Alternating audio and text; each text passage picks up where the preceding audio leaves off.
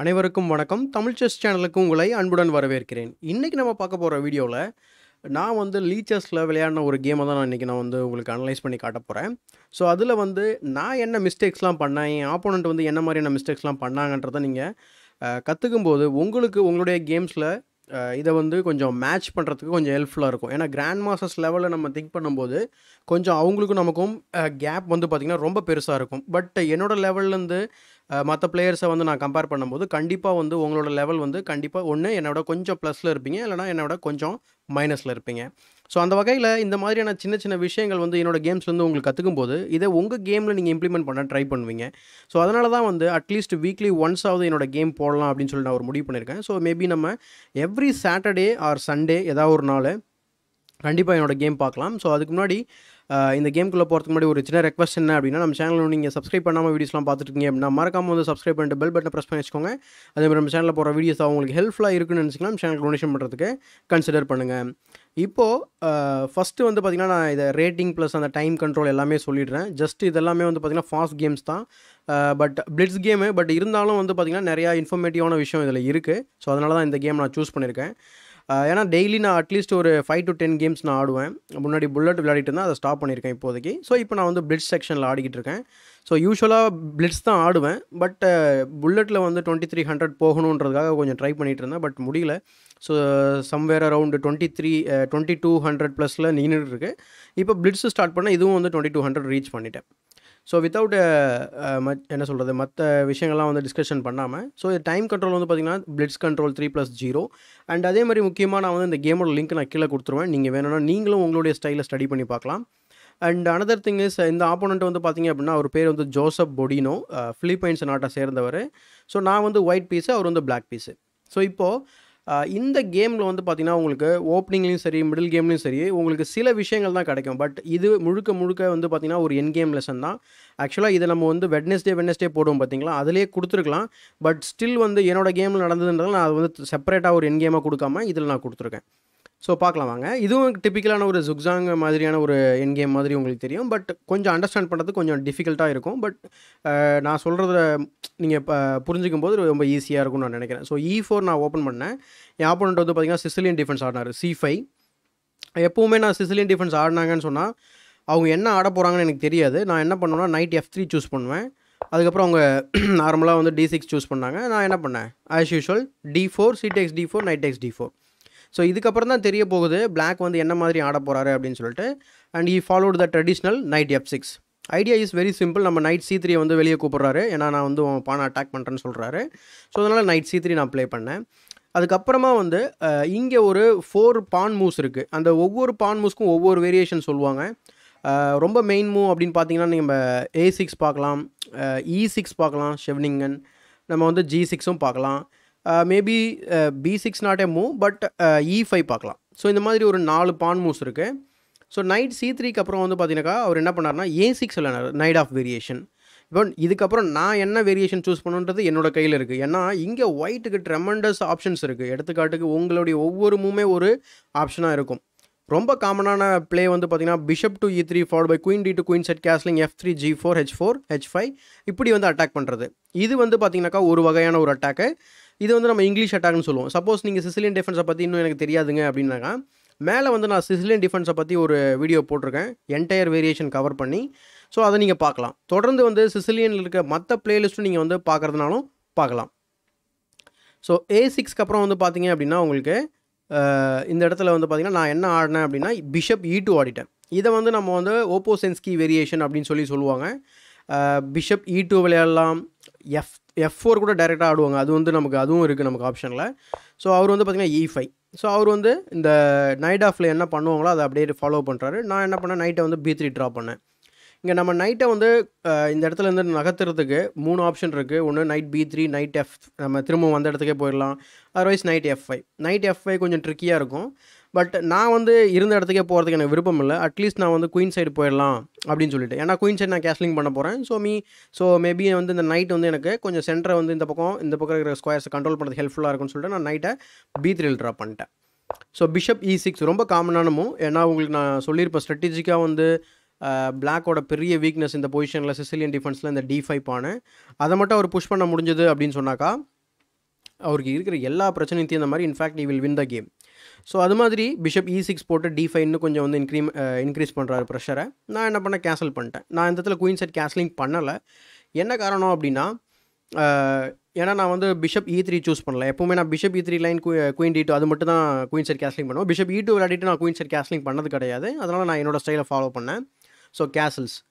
So bishop E7 develop பண்ணுறாரு. And இது வந்து பார்த்திங்கன்னா நான் ஏற்கனவே மென்ஷன் பண்ண மாதிரி night of வேரியேஷனில் ஓப்போசன்ஸ்கி variation modern line. இது வந்து மெயின் மூவ்ஸுங்க. இது மாதிரி தான் விளையாடிட்டு இருக்காங்க கிராண்ட் மாஸ்டர்ஸ் கூட. நீங்கள் டேட்டா பேஸ் எடுத்து பார்த்தீங்கன்னா எல்லா மூவுமே நாங்கள் பர்ஃபெக்டாக ஆடிருப்போம் ஓரளவுக்கு. ஸோ F4, இந்த F4 மூவ் வந்து நான் ஏற்கனவே ஒரு இடத்துல சொன்னேன் பார்த்தீங்களா, அப்படி விளையாடிட்டு கேஸ்லிங் பண்ணலாம். நான் வந்து இந்த டிரான்ஸ்போஸ் ஆகி இந்த பொசிஷனை வந்து நான் அச்சீவ் பண்ணியிருக்கேன். F4 and then he play night BD7. இந்த இடத்துல வந்து நைட் BD7 வந்து பார்த்திங்கன்னா ரெக்கமெண்டேஷனே கிடையாது. ஸோ என்னென்ன மூவ்ஸ்லாம் இங்கே இருக்குது அப்படின்னு பார்த்தீங்கன்னா, ஒன்று இந்த பானை கேப்சர் பண்ணுறது, அதர்வைஸ் குயின் C7 டெவலப் பண்ணுறது, கன்சிடரிங் நமக்கு B5 வந்து அவரோட கண்ட்ரோல் இருக்குன்றது, ப்ளஸ் கேஸ்லிங், அதர்வைஸ் B5. இதுதான் வந்து ரொம்ப காமனான மூவ். ஆனால் இந்த இடத்துல அவர் ப்ளே பண்ண மூவ் வந்து பார்த்திங்கன்னா நைட் BD7. அவர் வந்து இது புதுசாக வந்து ட்ரை பண்ணுறாரு. அண்டு இந்த பொசிஷனில் இந்த மூவ் விளையாடுனதுனால எந்த பிரச்சனையும் கிடையாது அவருக்கு. உடனே வந்து கேம் தோக்க போகிறாரா அந்த மாதிரிலாம் கிடையாது. இந்த இடத்துல நான் என்ன பண்ணேன், இந்த பானோட டென்ஷனை வந்து ரிலீவ் பண்ணலாம்னு நினச்சேன். மேபி நம்ம பானை புஷ் பண்ணலாம். பட் அவர் என்ன பண்ணுவார், பிஷப்பை யூஸ் பண்ணி இங்கே கேப்சர் பண்ணி விட்ருவார். இன் தட் வே வந்து பார்க்கும்போது நமக்கு வந்து ஒரு பிஷப் பேர் வந்து கெயின் பண்ண மாதிரி இருக்கும். பட் எனக்கு என்னென்னா இந்த பான் வந்து நான் லேட்டராக வந்து என்னால் கண்ட்ரோல் பண்ண முடியாமல் புஷ் பண்ணிட்டாரு அப்படின்னா எனக்கு எதுவுமே கிடையாது. ஏன்னா ஒன்ஸ் E4 ஃபாலோ ஆகிடுச்சுன்னா F5 ஃபாலோ ஆகிடும் ஆட்டோமேட்டிக்காக. And he will be having some strong centre. ரொம்ப கஷ்டமாக இருக்கும் என்னால் கோப்பப் பண்ணுறதுக்கு. So I plate king H1.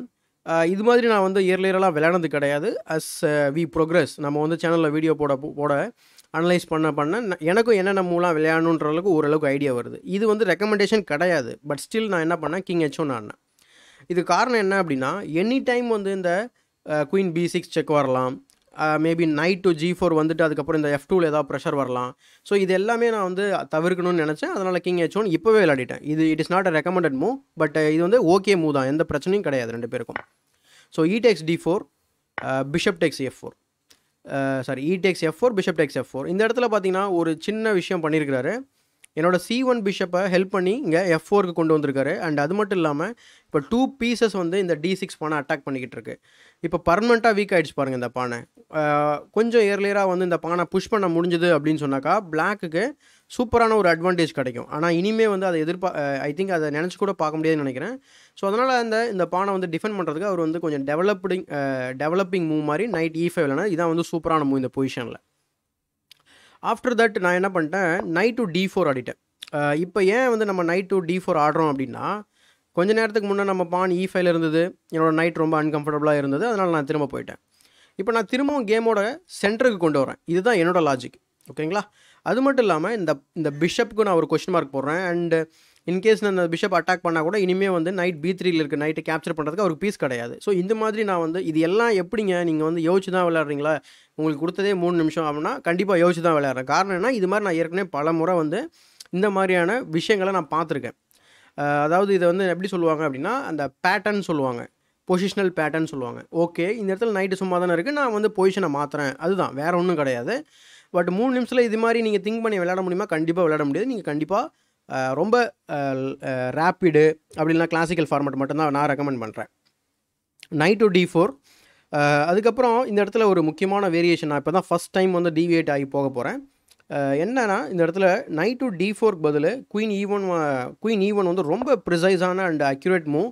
என்ன காரணம் அப்படின்னா, நான் ஏற்கனவே சொன்னேன் பார்த்தீங்களா ஒரு டைமு, நைட் டு G4 வர்றதுக்கு வாய்ப்பு இருக்குதுன்னு சொல்லிட்டு. இப்போ 2 நைட் இருக்குது, மேபி இந்த F2க்கு ப்ரெஷர் வரலாம், குயின் B6 வந்துட்டு இந்த டயகனலில் கடுப்பேற்றலாம். ஸோ அதனால் குயின் E1, ஓகேங்களா, இது வந்து ஒரு பர்பஸ்ஸு. ரெண்டாவது பர்பஸ் என்னென்னா, I am வக்கேட்டிங் D1 square for my rook. இப்போ பார்த்தீங்கன்னா D6 இஸ் எ வீக்னஸ். நம்ம ஏன் வந்து அந்த மாதிரி இன்னும் கொஞ்சம் ஒரு பெரிய பீஸாக வச்சு கொஞ்சம் ப்ரெஷர் பண்ணக்கூடாது? For example, after castling you can bring the rook to the D1 square. So இதுதான் அந்த ஐடியா இந்த இடத்துல. பட் நான் அந்த மாதிரி ஆடலை. So I plate night D4. So கேசல்டு. அடுத்து நான் குயின் D2 ஆடினேன். ஸோ ரூக்கை கனெக்ட் பண்ணியாச்சு, குயின் D2. அடுத்து வந்து பார்த்திங்கன்னா B5. ஃபைனலாக B5லேருந்து விளையாடிருக்கிறாரு. After 13th move. Night of player இயர்லியராக விளையாடுவாங்க. அண்ட் இந்த இடத்துல வந்து எனக்கு வந்து ரொம்ப ஒரு முக்கியமான விஷயம் இந்த இடத்துல என்னென்னா, நம்ம வந்து அதிகமாக நான் நிறையா பொசிஷனில் கவுண்டர் அட்டாக் பண்ண மறந்துடுவோம். அதுதான் நம்ம லெவலில் இருக்க பிளேயர்ஸ்க்கு இருக்கிற பெரிய பிரச்சனையே. நான் என்ன நினச்சேன், இந்த பான் வந்துச்சுன்னா நம்ம C3 நைட் கொஞ்சம் டிஸ்லாஜ் பண்ணிடுவார். மேபி நம்ம E4 கேப்சர் பண்ணால் நம்ம குயின் D2 ரொம்ப அன்கம்ஃபர்டபுளாக இருக்கும் அப்படின்னு நினச்சிட்டு நான் என்ன பண்ணிட்டேன்னா A3 ஆடிட்டேன். பட் இன்ஃபேக்ட் இந்த பொசிஷனில் you can invite the porn to come to B4 with A4. இது அனதர் வேரியேஷன். ஸோ இது ரொம்ப முக்கியமான வேரியேஷன். நீங்கள் பார்த்தீங்கன்னா உங்கள் கேமில் இம்ப்ளிமெண்ட் பண்ணலாம்.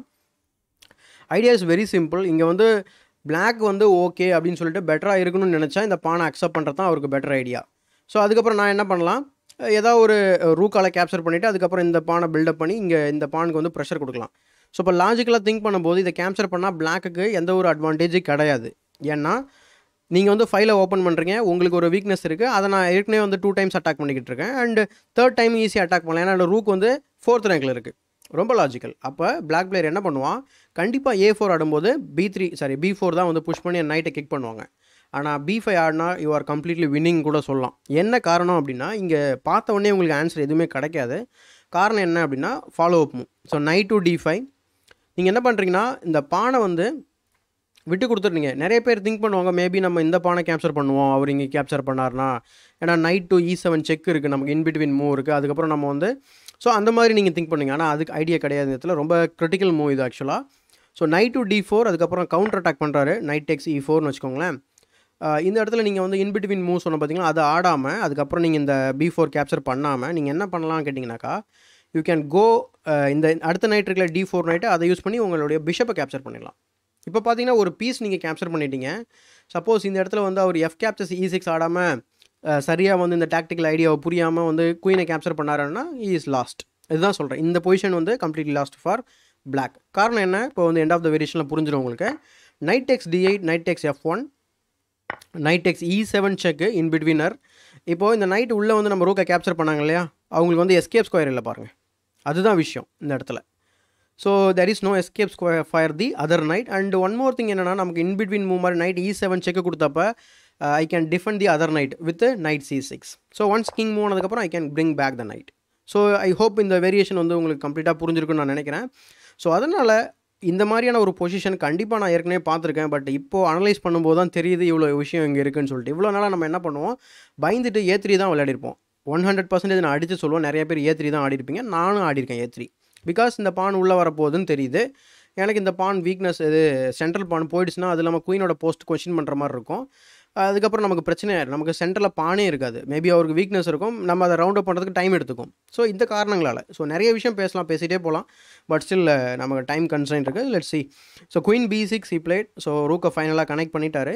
இப்போ என்னோடய கேமை பார்த்ததில் ஒரு விஷயம் நீங்கள் கிளியராக புரிஞ்சிருப்பீங்க. இப்போ நம்ம we are at 14th move. ஓகேங்களா, 14th மூவ் தான் நம்ம இருக்கோம். ஆனால் பார்த்தீங்கன்னாக்கா கம்ப்ளீட்டாக 2 பேருமே டெவலப்மெண்ட் பண்ணியிருக்கோம் பாருங்கள். And another principal is you have to keep all your pieces in the centre. இப்போ என்னோடய பீஸ் பார்த்தீங்களா, எல்லாமே சென்ட்ரலைஸ்டாக இருக்குது. அவரோட பீஸ் பார்த்தீங்களா. ஸோ 2 பேருமே அழகாக ஓப்பனிங்கை நல்லா அண்டர்ஸ்டாண்ட் பண்ணியிருக்கோன்னு அர்த்தம். ஸோ இது மாதிரி நீங்கள் உங்கள் கேமில் ட்ரை பண்ணணும். So rook A D1. So இதுக்கப்புறம் நான் கொஞ்சம் ஃபாஸ்ட் ஃபார்வர்டாக போயிடுறேன். ஏன்னா Endgameல நமக்கு இன்னும் கொஞ்சம் லெக்சர் இருக்குது. Rook C8. ஸோ பார்த்தீங்கன்னா நான் என்ன பண்ணேன்னா, இந்த இடத்துல குயின் D2 ஐடியாவே பார்த்தீங்கன்னா என்னோட ரூக் கார்னருக்கு ரூக்கு சும்மா இருக்குது, நான் இங்கே D5ல போடணுன்றது தான் என்னோட ஐடியா. ஸோ ஹீ பிளேட் இந்த சேம் வே. ஏன்னா சிசிலியன் டிஃபென்ஸில் உங்களுக்கே தெரியும் C5ல ரூக்கை கொண்டு வருவாங்கன்னு சொல்லிட்டு. So I plate queen E3. இந்த மூவ் பார்த்தீங்கன்னா இன்ஜின் பார்த்தீங்கன்னா லைக் பண்ணாத ஒரு மூவ். பட் என்ன சொல்கிறது, விளையானதுக்கப்புறம் பார்த்தீங்கன்னா அது கொஞ்சம் நல்லிஃபை ஆன மாதிரி இருக்குது. எல்லாமே நமக்கு இருக்கிற அட்வான்டேஜ் எல்லாமே நல்லிஃபை ஆன மாதிரி இருக்குது. என்னென்னா ஹோல் இந்த இப்போ ஒரு சில மூவுக்கு அப்புறம் ஒரு டிரான்சாக்ஷன் நடக்கும், கம்ப்ளீட்டாக எண்ட் கேமுக்கே போயிடுவாங்க. அந்த மாதிரி ஒரு விஷயத்தை ஃபோர்ஸ் பண்ணுற மாதிரி ஆகிடும் இந்த வேரியேஷனில். So he play night C4. ஆக்சுவலாக இது வேணும்ன்ட்டு தான் நான் விளையாடினேன். என்ன காரணம் அப்படின்னு பார்த்தீங்கன்னாக்கா, இந்த இடத்துல ஒரு சூப்பரான ஒரு ஐடியா இருக்குது. நைட் டு C4க்கு அப்புறம் நீங்கள் பிஷப் டெக் C4 ஆடலாம். You are giving up the bishop பேர், நோ இஷ்யூஸ். ஸோ அதுக்கப்புறமா பார்த்தீங்கன்னாக்கா ரூக் டெக் C4 ஆடுறாரு. இப்போ ரூக் டெக் C4 விட பெட்டர் வேரியேஷன் விட அப்படின்னு என்ன தெரியுமா, இங்கே நீங்கள் பிஷப்பால் கேப்சர் பண்ணி நம்ம நம்மளுடைய ரூக் அட்டாக் பண்ணுறது. ஆனால் நீங்கள் என்ன பண்ணலாம் தெரியுங்களா. ஸோ நைட் டு F5 ஒரு சூப்பரான ஒரு மூவ் இருக்குது இந்த இடத்துல. ஸோ இப்போ பார்த்தீங்கன்னா உங்களுக்கு ரொம்ப கிரிட்டிக்கல் மூவ் இது ஆக்சுவலாக. நீங்கள் ஃபார் எக்ஸாம்பிள் இப்போ நீங்கள் குயினை கேப்சர் பண்ணிங்கன்னா you are plundering the game. ஏன்னா நைட் டு E7 நமக்கு இன் பிட்வீன் இருக்குது. ஸோ அதுக்கப்புறமா நம்ம குயினை ரெக்கவர் பண்ணுறோம். ஸோ அதுக்கப்புறம் நமக்கு ஈக்குவலான ஒரு கேம் தான். ஸோ ஈக்குவலான கேம் கிடையாது, ஒயிட்டுக்கு ஒரு வின்னிங் கேம். ஸோ அது மாதிரி ஆடி இருக்கலாம். ஆனால் அவர் ரூக்கால் கேப்சர் பண்ணதுனால நான் என்ன பண்ணிட்டேன் அப்படின்னு கேட்டிங்கன்னா நைட் டு E6 ஆடி கேமை வந்து கம்ப்ளீட்டாக வந்து பார்த்தீங்கன்னாக்கா ஒரு ஒரு சின்ன ஒரு அட்வான்டேஜ் வந்து அவருக்கு கொடுத்த மாதிரி ஆயிடுச்சு. ஆக்சுவலாக இந்த இடத்துல பெட்டர் வேரியேஷன் வந்து நம்ம ஏற்கனவே பார்த்தா நைட் F5 தான் வந்து பெட்டர் வேரியேஷன். காரணம் என்னென்னா இந்த பிஷப் அன்டிஃபெண்டாக இருக்குது பார்த்தீங்களா இந்த இடத்துல. ஸோ வந்து ஒவ்வொரு டைமும் வந்து நம்ம வந்து ஒரு டாக்டிக்கலாக ஒரு பொசிஷனை வந்து நீங்கள் எதிர்நோக்கும் போது என்ன பீஸ் அன்டிஃபெண்டாக இருக்குது, அதை எப்படி நம்ம அட்டாக் பண்ணலாம் தான் யோசிக்கணும். நைட் F5 வந்து அந்த மாதிரி பண்ணுற மாதிரி இருக்குது. கரெக்டாக இப்போது இந்த பீஸ் அன்டிஃபெண்டாக இருக்குது, அப்போ கண்டிப்பாக நீங்கள் டிஃபென்ஸுக்கு கொண்டு போகணும். சப்போஸ் நம்ம ஏற்கனவே சொன்ன மாதிரி பண்ணிங்கன்னா நமக்கு இன்பிட்வீன் பண்ணிவிட்டு அதுக்கப்புறமா நம்ம ஒரு பீஸ் அப்ளை ஆகிடுவோம். ஸோ அந்த காரணத்தினால இந்த இடத்துல ஒரு பிஷப் D8 ஆடணும். அடுத்து ரூக் டெக்ஸ் D6, ஸோ குயின் டெக்ஸ் குயின், அதுக்கப்புறம் பார்த்தீங்கன்னா நைட் டெக்ஸ் குயின், நைட் டெக்ஸ் E4, நைட் டெக்ஸ், இந்த மாதிரி ஒரு கம்ப்ளீட்டு ட்ரான்சாக்ஷனில் போய் பார்த்தோம் அப்படின்னா இப்போ இந்த எண்ட் ஆஃப் த வேரியேஷனில் பார்த்தீங்கன்னா வந்து இங்கே கிளியராக வந்து ஒயிட் வந்து ரொம்ப பெட்டராக இருக்கார். காரணம் என்னென்னா is losing the rook. So இதெல்லாம் ரொம்ப ஃபாஸ்ட்டாக போன காரணம் என்னென்னா நம்ம ஏற்கனவே அதிகமாக பேசிட்டேன்னு நினைக்கிறேன். ஸோ அதனால் இன்னும் கொஞ்சம் ஃபாஸ்ட்டாக போகிற மாதிரி இருக்கும். ஏன்னா அடுத்து 5 to 10 மினிட்ஸ்க்குள்ளே நம்ம வீடியோ க்ளோஸ் பண்ணணும். நிறைய லெக்சர் கொடுத்த மாதிரி ஃபீல் ஆகுது. ஆல்ரெடி நிறைய பேருக்கு வந்து நம்ம லாங் டைம் பேசுகிறது பிடிக்க மாட்டேங்குதுன்னு நினைக்கிறேன். எனிவே ஸோ இந்த இடத்துல இது மாதிரி வந்து ஒரு வேரியேஷன் வந்து பாசிபிலிட்டி இருக்குது. பட் நான் என்ன பண்ணிட்டேன் அப்படின்னு கேட்டிங்கனாக்கா நைட் டெக்ஸ் E6 ஆடிட்டேன். ஸோ கம்ப்ளீட்டாக வந்து பார்த்திங்கன்னா ஒரு என்கேம்குள்ளே போகிறேன். அந்த என்கேம் வந்து பார்த்திங்கனாக்கா ஒரு டெட் ஈக்குவலான என்கேம். So he plate queen Tex E3, I plate bishop Tex E3, so F Tex E3. இப்போ பார்த்தீங்கன்னா சென்டரில் அவருக்கு பான் மெஜாரிட்டி வந்த மாதிரி இருக்கும். ஸோ இந்த இடத்துல நான் என்ன ஆடினேன் அப்படின்னா இந்த ரூக் வந்து இந்த பான் வந்து அட்டாக் பண்ணிகிட்டு இருக்கு, டபுள் அட்டாக் இருக்குது. So I plate rook D4. அதுக்கப்புறம் அவர் D5 புஷ் பண்ணார் and game is dead equal now. So இருந்த அட்வான்டேஜ்லாம் போயாச்சு. ஸோ அவர் வந்து பெட்டர் வேரியேஷன் வந்து இந்த ரூக்கு சும்மா தானே இருக்குது, ஏன் வந்து இங்கே கொண்டு வரக்கூடாது, அதுதான் better variation. So he missed that move. So நான் என்ன பண்ணேன் அதுக்கப்புறமா வந்து பார்த்தீங்கன்னாக்கா ஃபஸ்ட்டு கேப்சர் பண்ணிட்டேன். ஏன்னா நீங்கள் டேரெக்டாக ரூக்கு கேப்சர் பண்ணேன்னு சொன்னால் ஸோ அவருக்கு வந்து பார்த்தீங்கன்னா கனெக்டட் பாசர் மாதிரி ஆகிடும். இல்லைனா வந்து அவருக்கு இந்த 2 versus 3 நமக்கு மெஜாரிட்டி இருக்கு இல்லையா, அது வந்து நமக்கு இல்லாமல் போயிடும். ஸோ அதனால் ஃபஸ்ட்டு ஒரு டைம் கேப்சர் பண்ணேன். ஸோ அவர் வந்து ரூக்கை கேப்சர் பண்ணார். அதுக்கப்புறம் பிஷப்பால் கேப்சர் பண்ணேன். ஸோ இப்போ எண்ட் ஆஃப் த வேரியேஷனில் அவருக்கு ஒரு டி பான் வந்து ஐசோலேட்டட் பானாக இருக்கும். ஸோ பிஷப் டெக்ஸ் D4, அடுத்து நைட் டெக்ஸ் D5, சாரி ரூக் டெக்ஸ் F8 செக், கிங் டெக்ஸ் F8, அடுத்து வந்து பார்த்தீங்கன்னா night Tex D5 and then E Tex D5. So இந்த பொசிஷன் வந்து பார்த்தீங்கன்னா சேம் கலர் பிஷப்பு, கரெக்டாக. So same colour bishop I am having some control on my dark squares. So அதனால் எனக்கு dark square control நிறையா இருக்குது. எனக்கு வீக்னஸ் வந்து லைட் ஸ்கொயரில் இருக்குது. பட் ஐ கேன் என்ன சொல்கிறது, என்னோடய பான்ஸ் எல்லாம் லைட் ஸ்கொயரில் ஃபிக்ஸ் பண்ணிக்கலாம். ஸோ இந்த என் கேமை வந்து நம்ம வின் பண்ண முடியுமா, இல்லை கரெக்டான முறையில் ட்ரா பண்ண முடியுமா கேட்டிங்கன்னா கரெக்டான முறையில் ட்ரா பண்ண முடியும். பட் எங்கேயாவது ஒரு டெம்போ நீங்கள் வேஸ்ட் பண்ணிங்கனாக்கா எய்தர் வந்து பிளாக்காக இருந்தாலும் சரி ஒயிட்டாக இருந்தாலும் சரி, ஸோ ஒன்று இந்த பான் வந்து பாஸ் பண்ணால் மாறலாம், இல்லைனா இந்த பானை வந்து நம்ம ஹன் பண்ணிடலாம். இது ரெண்டுத்தில் ஏதாவது ஒன்று நடக்கும். இதுதான் வந்து இந்த என் கேமோட விஷயம். இப்போ நான் வந்து ஒயிட்டோட பிளான் சொல்லிடுறேன். அதாவது என்னோடய பிளான் என்ன அப்படின்னா, என்னோட கிங்கை வந்து நான் என்ன பண்ண போகிறேன், இது மாதிரி ட்ராவல் பண்ணி இந்த மாதிரி இங்கே வர போகிறேன். ஸோ இந்த வந்துட்டு இங்கே குயின் சைடு இருக்கிற லைட் ஸ்கொயரில் இருக்கிற இந்த பான்ஸை நான் அட்டாக் பண்ண போகிறேன். இதுதான் என்னோடய பிளான். மீன் வைல் பிளாக் வந்து ஒன்றுமே பண்ண முடியாது, ஏன்னா அந்த பிஷப் வந்து கண்ட்ரோல் பண்ணிக்கிட்டு இருக்கு. சப்போஸ் கிங்கை கொண்டுட்டு வந்து அவர் என்ட்ரி பண்ணலான்னு பார்த்தா ஐ கேன் பிளே G4. ஓகேங்களா. So I am fixing this king. அப்போது கிங்குக்கு there is no entry point. கரெக்டாக 2 ஆச்சுங்களா. 3வது பிளாக் என்ன பண்ணுவார் மீன் வைல், ஸோ இவரோட வீக்னஸ்ஸு இல்லை இதை வந்து அட்வான்டேஜாக மாற்றணும், அதுக்கு என்ன பண்ண முடியுமோ அதை ட்ரை பண்ணுவார். அவர் என்ன பண்ணணும், இந்த பிஷப்பை டிஸ்லாஜ் பண்ணுறது ரொம்ப கஷ்டம், மேபி அவர் எக்ஸ்சேஞ்ச் பண்ண ட்ரை பண்ணலாம். ஸோ அவர் அந்த மாதிரி தான் ஆடுவார். இதுதான் 2 பேருக்கு இருக்கிற plan and equal game. So king G1, so as per the plan king F7, king F2 and he plate bishop F6. இங்கே வந்து நம்ம கேப்சர் பண்ணோம் அப்படின்னா he may improve the Kings position. Maybe அவர் வந்து பார்த்திங்கன்னா கிட்ட வந்துடுவார். ஸோ இந்த மாதிரி சென்டர் ஆஃப் த போர்டுக்கு, ஏன்னா உங்களுக்கு என் கேமில் king is the most powerful பீஸ்ன்னு சொல்லுவாங்க. So I blade king E3. So கொஞ்சம் சென்டருக்கு கொண்டு போகிறேன். சப்போஸ் அவர் கேப்சர் பண்ணாக்க பிரச்சனை கிடையாது, I will centralise my king. So king E3. அதுக்கப்புறம் என்ன பண்ணுறாரு, அவர் பிஷப் G5 செக்கு கொடுத்துட்டாரு. சப்போஸ் இந்த பிஷப் டெக்ஸ் D4 ஆடினாக்கா ஆக்சுவலாக வந்து you are losing the game. Because நிறைய பேருக்கு வந்து இது எப்படி லூசிங்காக இருக்குன்ற மாதிரி கேட்பாங்க. ஸோ கிங் டெக்ஸ் D4, king E6. King E6 வந்து it is defending D4, but it is not defending the C5. C5 is the entry point இல்லையா. ஸோ C5 போய்ட்டு B6 போய்ட்டு A6 and then B5, game over இல்லையா. இதுதான் நான் mark பண்ணியிருப்பேன். So king C5. So அந்த காரணத்தில் இந்த மாதிரி பிளண்டர் பண்ணலை அவர். So he played bishop G5 check, there is no problem in this move also. அதுக்கப்புறம் நான் ஐ plate king D3, G6, king C3. So என்னோடய பிளான் படி நான் போய்கிட்டு இருக்கேன் பார்த்தீங்களா. ஸோ கிங் C3 அண்ட் அது ஒரே ஒரு ஐடியா இருக்குது இந்த இடத்துல. இந்த கிங் வந்து நம்ம G4 வர்றதை ஸ்டாப் பண்ணலாம், B4 வர்றதை ஸ்டாப் பண்ணலாம். அதுக்கு வந்து அவர் என்ன ஆடணும்னா பிஷப் B7 ஆடணும். கரெக்டாக? இது ரொம்ப லாஜிக்கலான மூவ். பட் டைம் ப்ரெஷர்லாம் கிடையாது, எங்களுக்கு எல்லாருக்குமே டைம் இருந்தது. ஏன்னா நம்ம முன்னாடி விளையாட மூவ் எல்லாமே 1 நிமிஷத்தில் விளையாடிட்டோம். கடைசியாக 2 நிமிஷம் மேலே இருந்தது எங்களுக்கு டைம் என் கேம்லே. ஸோ கிங் C3 அதுக்கப்புறம் பார்த்தீங்கன்னாக்கா he played king E6. So meaning is that he blundered the game. என்ன பிளண்டர் பண்ணுறாரு அப்படின்னா he allowed the king. So நான் என்ன பண்ணேன், கிங்கை வந்து உள்ளே கொண்டு போயிட்டேன். ஸோ அதுக்கப்புறமா பிஷப்பை கொண்டு வராரு, there is no use. அதுக்கப்புறம் so king C5 king H5. So இங்கே H5க்கு அப்புறம் நம்ம வந்து இந்த பானை ஸ்டாப் பண்ணுறதுக்கு H3 ஆடலாம், லைட் ஸ்கோரில் ஃபிக்ஸ் பண்ணி வச்சுக்கலாம் இந்த பக்கம் வராத மாதிரி. அதே மாதிரி நான் இந்த ஸ்கொயர் நான் உங்கள்கிட்ட இனிஷியலாக சொன்னேன், பட் அதுக்கான ஆட்டத்தை நான் ஆடவே இல்லை, மறந்துட்டேன் ஆக்சுவலாக. ஸோ H5 ஏன்னா நான் என்ன நினச்சேன், நம்ம தான் கம்ப்ளீட்டாக வந்து இங்கே பான்ஸை கேப்சர் பண்ணிட்டு நம்ம பாஸ் பான் க்ரியேட் பண்ண போகிறோமே, அதனால் நமக்கு தேவையில்லைன்னு சொல்லிட்டு ஐ plate G3 and then he played G5 king C6 அடுத்து G4. G4க்கு அடுத்து வந்து பார்த்தீங்கன்னாக்கா கிங் B7 ஆடினேன், லைட் ஸ்கொயரில் இருக்க பான்ஸ் அட்டாக் பண்ணேன். So I force the porn to move forward and then I attack the other porn. So he played B4. So அதுக்கப்புறம் tax அதுக்கப்புறம் ஐ plate king B5. இந்த இடத்துல வந்து பார்த்திங்கன்னா கேம் ஆக்சுவலாக நல்லிஃபை ஆகிடுச்சு. காரணம் என்னென்னா he can defend the pawn. கரெக்டாக? ஸோ அதனால் அவர் வந்து டிஃபெண்ட் பண்ணிக்கிட்டாரு. ஆனால் வந்து ஆக்சுவலாக இது வந்து பிளண்டரான ஒரு மூவ். இங்கே கரெக்ட் மூவ் என்ன அப்படின்னு கேட்டிங்கனாக்கா கிங் டு F5 போயிட்டு நம்மளுடைய பானை கவுண்டர் அட்டாக் பண்ணுறது. அதுதான் இருக்கிற ஒரே வழி. ஏன்னா இந்த பான்லாம் வந்து பாஸ் பண்ணுறதுக்கு இன்னும் ரொம்ப நேரம் ஆகும். கரெக்டாக?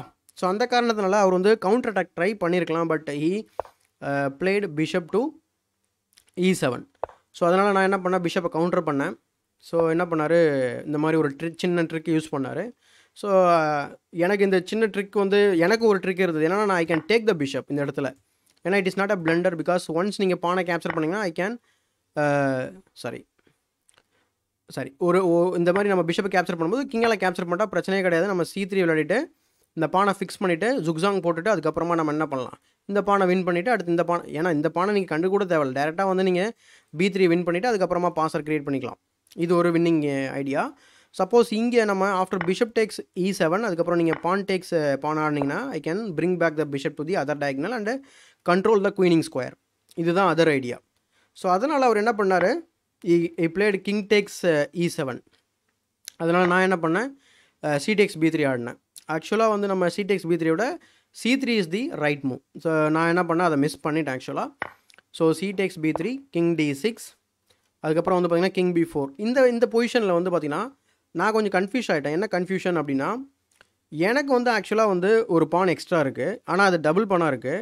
அப்போது ஒரு பானாக இருந்தாலும் சேம் ஸ்டோரி, டபுள் பானாக இருந்தாலும் சேம் ஸ்டோரி தான் நமக்கு. ஏன்னா கிங் பிளாக்கேட் பண்ணிவிட்டு இந்த பானை வந்து புஷ் பண்ண ஆரம்பிச்சிடலாம்.